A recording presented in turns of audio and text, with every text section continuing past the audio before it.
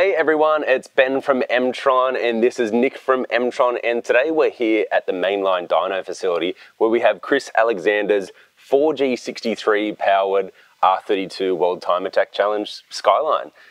We're here doing advanced training for Emtron and we brought Nick over here. He's going to be doing a little bit on this car, mainly around the Emtron anti-surge valve and a lot to do with the gear control. So this car, I believe, runs an Albin's ST6 transaxle. Yep. And look, let's chat about what we expect to show the guys over the weekend. Yeah, so obviously in World Time Attack, a lot of guys are using, you know, high performance gearboxes, motorsport gearboxes like this. So there's a bit of voodoo with tuning those gearboxes and reading data and that kind of thing. So we definitely had to have a car with a sequential gearbox here, and this car sort of ticks all the boxes for that. It's air shifted. It's you know, it's a really great platform for us to really show off here. And this type of dyno too, we can actually run the car up and roll the car up and do upshifts and downshifts and really just do a live demonstration to sort of show off how to read the data and actually properly tune these gearboxes.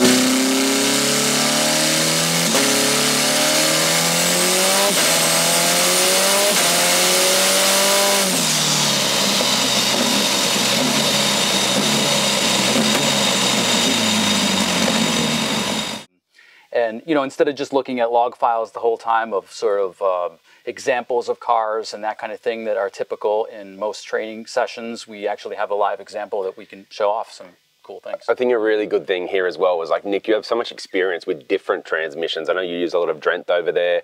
Yeah. You've done a lot of quaifs with Will's Pikes Peak car. Right. And so I guess every transmission has its own characterization and things you have to do to make them nice and happy. Right. Yeah, that's definitely true. It's not cookie cutter. It's a lot like other forms of engine tuning. Like if you were doing knock control or you were doing some function where things are relative, like the data will be relative to the hardware that you're using, and that's especially true with this kind of stuff. So I know a lot of guys, when they come across an Emtron for the first time, they're always like, wow, you guys have put a lot of time into the gear control side of it, and especially, like, you know, torque mapping's a word, and basically torque's a word that gets thrown around so often, and really, like, how does that translate into, you know, performance and going fast?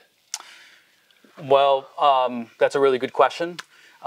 It's kind of like the Emtron methodology of all that is that if we're going to do any kind of motorsport feature or function at all, whether it's torque control, whether it's gear shift control or anything like that, it has to be, it has to be the best, level. right? Yeah, I'm trying to be nice about it. Yeah. But yeah, so and that's one of the reasons why the gear shift control is so specific. The control system in the car, so or in the ECU. So there's a lot of features and functions in it. It's not necessarily so much part of the torque-based system. Maybe when you get into the electronic side of things, like when we talk about when we do the R35 GTR on the second year, or on the second day.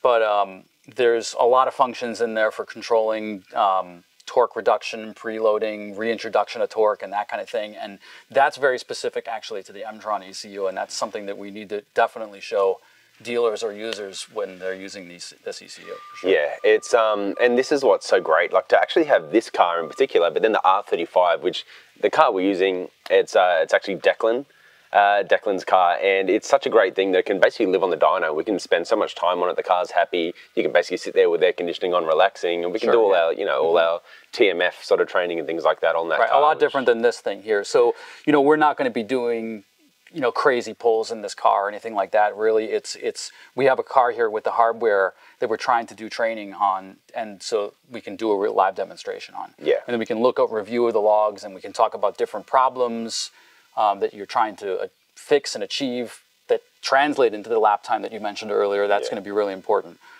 for the people coming to this training too. And one of the big ones with Emtron is like the Emtron anti-surge valve, and you know, a lot of these questions come along. Like, we've obviously been doing that for a number of years, and you know, we get calls like, hey, we want to run like basically a bleed on the intake with no wastegate for drag applications and things like that, and we're like, guys, been doing it since 2016, but for sure, if you want to jump into it, we always had limitations back then with like shooting rear wheels off, but obviously turbo technology's come a long way too, so that'll be something I think we'll probably explore a little further in the future. Yeah, for sure. This car's got an anti-surge on it. It's got a 9280 Borg Warner turbo on it, which they're prone to surge if you're not using them properly and depending on the hardware setup.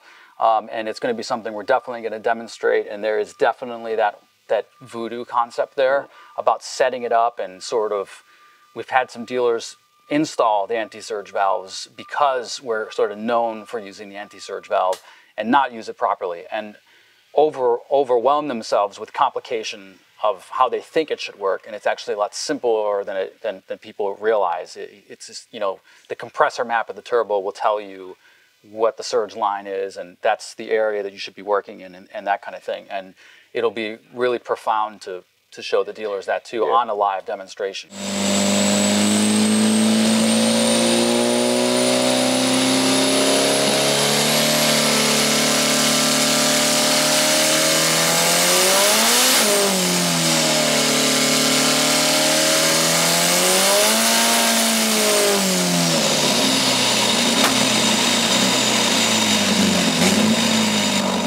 It's not going to be 2 days worth of training on that. It's just, for sure, we get to the point, and we sort of, you know, get the theory, get it, move on, sort of thing, and then prove that it works too. Yeah, because this is definitely one of these turbos that if you run it, you know, in that surge zone, it will surge, and then specific to the applications, translating to the lap times for the kind of racing scenario that this car is used in, surge is very bad for the driver. Yeah, mid-corner, sort of half throttle, that's where you really come into those issues, and it becomes quite... Used to see in Japan at their old time attack, you'd see cars mid-corner carrying on. It's like, that's just slow. Yeah, right? they're carrying on, or the car's bucking, and, you know, it's, you know, a standard blow-up valve, you won't even get to a pressure ratio to open it correctly when you're in those part throttle situations, depending on the turbo that's being used. I know a lot with the stuff we do. We talk about basically calculated channels and things like that live in the back end of the ECU. Is this training going to touch on any of that stuff? Potentially, yeah. We'll sort of see where it goes. It's a little bit variable. Every time we do one of these, we have an agenda and we work through it, but it's driven also by the attendees. So we try and keep it casual to some degree, where, you know, we want feedback from the dealers, and to talk to them about what problems they need to overcome, for sure. But yeah, we do have calculated channels in the ECU. The ECU calculates somewhere up, the number's got to be around 2,500, 2,000, 2,500 channels, or anyways, as it is, which you can leverage for all kinds of different things. There's traction control, there's launch control, there's other forms of torque management, and that's why I think the two cars that we have for the training are going to be really good examples, because we kind of got a very raw example of, you know, a pinnacle of motorsport going on. And then we have the R35, which is a heavily integrated torque managed car. So. Yeah. Nah, awesome. So look, definitely looking forward to it. A lot to cover this weekend. If this all goes to plan, hey Nick, let's just keep pumping these out all around the world, right? Yep, great. So awesome, guys. Thanks for having us. Thanks.